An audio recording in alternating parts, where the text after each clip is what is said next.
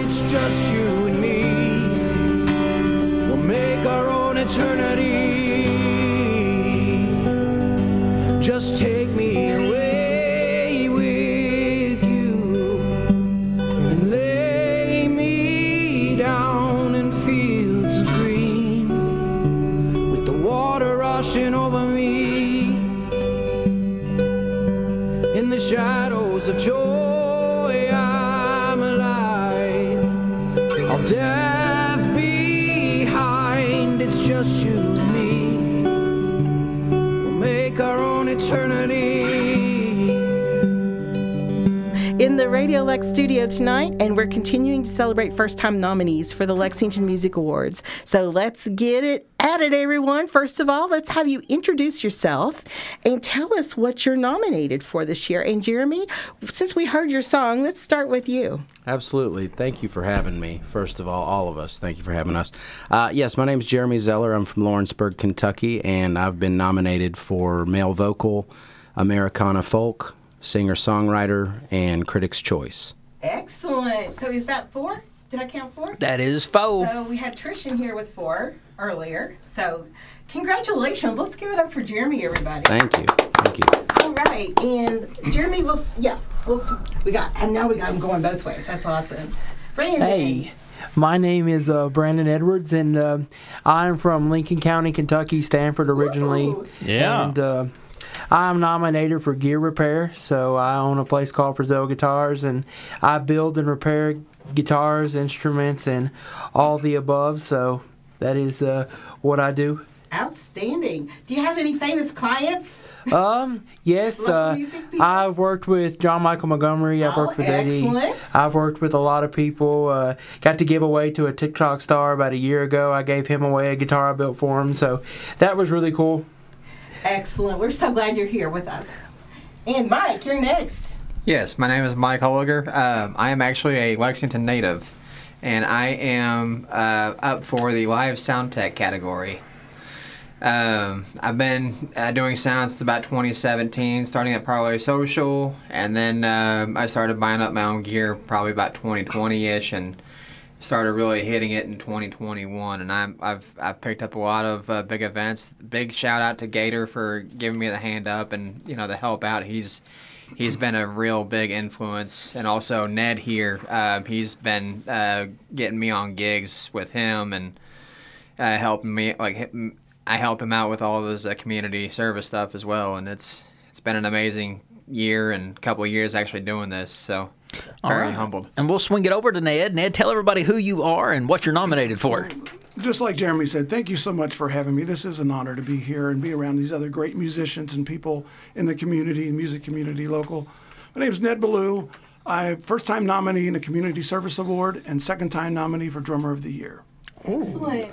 So what I'd like to do now is just kind of go around the horn again, and Jeremy, we'll start with you. And I just kind of want to ask everybody the same question, and I've been asking all the guests today, really, what are you looking forward to the most about attending this year's award show, and really what it means to you to even be nominated? Yeah, thank you. I would say first off, it's a goal I set for myself last year. I attended the music awards last year, and as I sat there, I knew that what I was going to be doing this year, I wanted to be just in the conversation with some local people that are doing things. And so I made it a goal to be nominated for Best Male Vocal this year, and I got that along with the other 3. And so everything has just been a massive blessing. I didn't expect any of it. I just wanted to be, in the conversation. And so it means a lot, really. It's a good gauge for myself. I'm a goal setter, and so it feels good to hit this one. And can I just say something about Jeremy as well? Yes, because Adam, as I sit here and listen to his story, and also talking with him over last summer, he reminds me of Tiffany Nesbeth, who has been on here and talked about manifesting what happened to her at the Grand Ole Opry stage with winning the Josie Awards.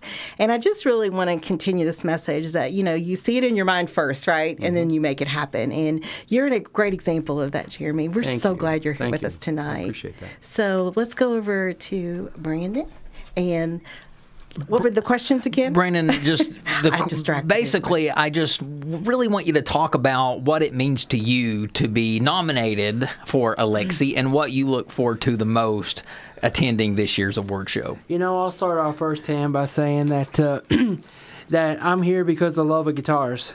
I love guitars. I love sharing the love of guitars with people. That means a lot to me. When I set out to open for Zeller Guitars, you know, I was running off of a few dollars in faith and hopefully that I could open up a place and it would go somewhere.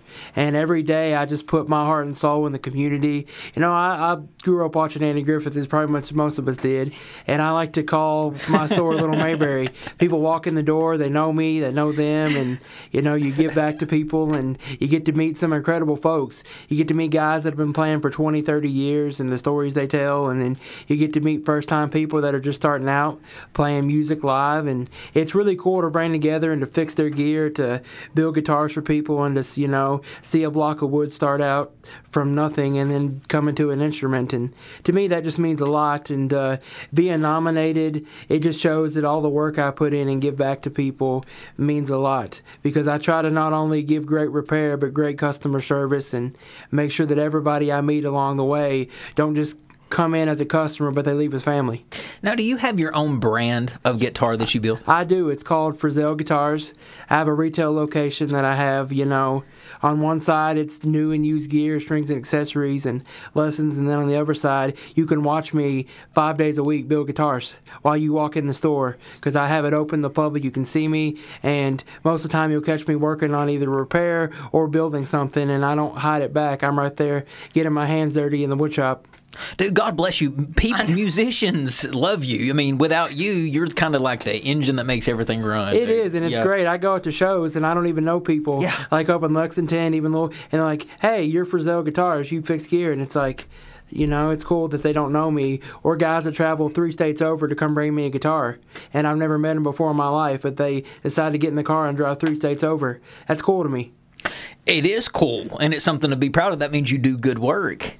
Yes. Yes. Let's give it up for Brandon, everybody. That was fantastic. We're hearing some great stories tonight, are we not, Adam? Oh, my goodness. I'm learning something new about every guest today. Yes. It's awesome. And next up we have Mike. So, Mike, tell us about what it means to you to be a first-time nominee, as well as what are you looking most forward to? And, Adam, did you have something to add? Exactly. No. Those 2 particular things is what I'm aching to know. So what this means to me is basically it means that I have improved a lot in my work, in my craft, and I have basically...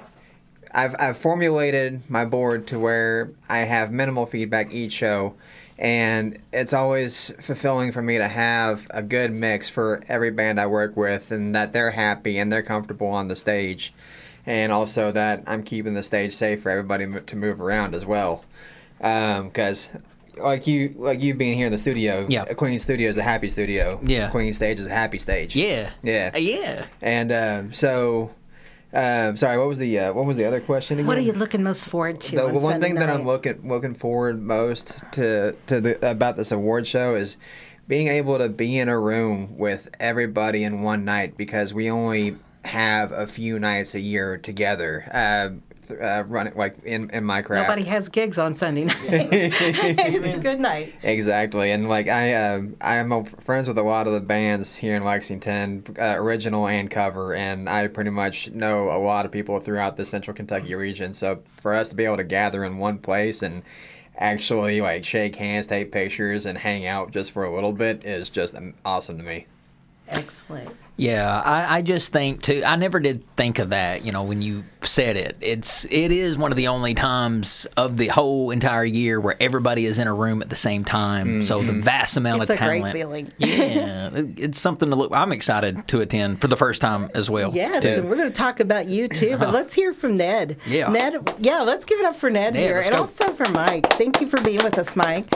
And Ned, tell us about does it mean to you to be. You're a second-time nominee, right? But first time in one category. For community service, yes. Yes. What I'm looking forward to most, I want to echo what Mike was saying, is that being around this amazing group of people related to the music business, artists, musicians, songwriters, sound people, people that work on equipment are just an amazing group of people. And you get to meet people that you don't know or heard of, and you get to meet them for the first time and talk to them and get to know them a little bit.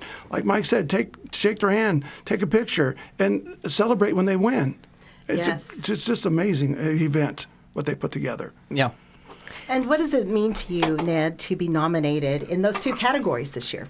The drummer is an honor. It just proves that you've worked hard and you've developed a craft, and some people recognize it. I really like that.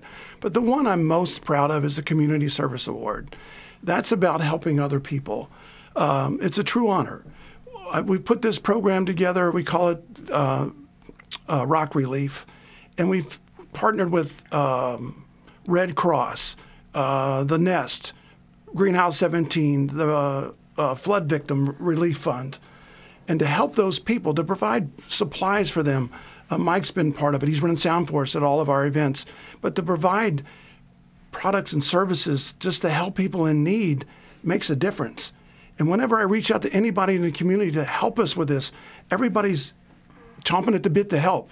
Nobody says no. What can I do? When can I be there? I can only be there this time. It just makes you feel so good about this community. It's just an honor. Let's give it up for Ned, everybody. And so that kind of completes our Da Bears round. Now, Adam, you and I got to have a conversation because Adam and I are the Oh My's, and Adam is also nominated for the first time in a category for DJ of the Year. So let's give it up for Adam. Thank you. Adam, let me just ask you, what are you looking most forward to? And also, what does it mean to be nominated for the first time? Usually I'm the one asking the questions. Yes. So I am excited to just kind of echo on what everybody else was saying, just to be in the room with such a vast amount of talent locally, all in one place, getting to meet everybody that I've seen online or I've just seen their name. It's going to be nice to just meet you all in person, and it means a lot to be recognized for the work that you do. Ironically, this weekend, the same weekend as the Lexies, is the 10-year anniversary of my show, Off the Cuff Without a Bank. Excellent. So I'm kind of reeling it in, just taking it all in. And it's my first award show, my first award ever. I don't think I've won an award since my sophomore year of high school when I got the Perfect Attendance Award. But I still love that award because you have to show up every day to get that award. And I kind of relate it to this award. I showed up every day as a DJ. I didn't, maybe some days didn't feel like it or I didn't want to, but I showed up every day. So because of that, great things happen. If you hang around the barbershop long enough, you'll eventually get a haircut. So true, and I'm so proud of you, and I just really want to thank you for working with me so much this last year. Adam was responsible for getting me out of a very difficult comfort zone with scripted and pre-produced radio, and all of a sudden here a year later I'm on live, and I just love being on the air live with you, so thank you so much. Well, no, I mean, you should talk. You are just an inspiration to me, just doing what you do. And, I mean, you were Off the Cuff's most fascinating, one of Off the Cuff's most fascinating people of 2023. So let me ask you the same thing. What's it like for you to be nominated for the category that you were nominated in? And what do you look forward to the most attending this year's award show? Well, I am nominated for community service, so Ned and I are sitting here as half of the nominees, and the other half are just so wonderful organizations as well. We're blessed with a lot of nonprofit organizations here, and a lot of those that serve the arts. Also, it means a lot to be nominated for Overtones Live for the Music Business of the Year, and that's really related to my husband and I's Listen Locally. And we are looking forward to seeing everybody. I will just say I share your sentiments about sometimes it's the only time you see somebody for a whole year, and it's also an opportunity to meet people that you've met online but you haven't met physically and been able to hug and shake hands with. So I'm looking forward to that. And we really want to give it up also for David McLean, who's just done a tireless and wonderful effort in pulling this together and making it such an enjoyable festivity for all of us. Let's give it up for David, too, really yes. thankful. Another guy I've not met. Yes. Yes. Bill Mick, too. I'm looking forward to meeting Bill Mick. Yes, we had the Bill Mick. You all got to get your picture with Bill. He loves to take pictures with everybody, so that's awesome.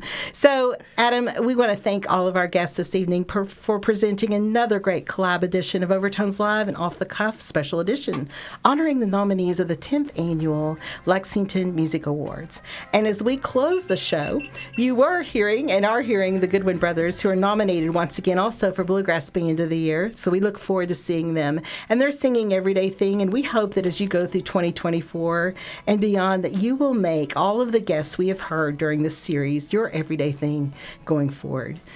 So until next week, this is Renee Cobb. And I'm Adam Banks. And we're working in concert each and every week to bring you the best this great state of Kentucky has to offer music fans, reminding you that when words fail, music always speaks. Have a great week filled with music, family, friends, and a lot of love. Listen locally, everyone.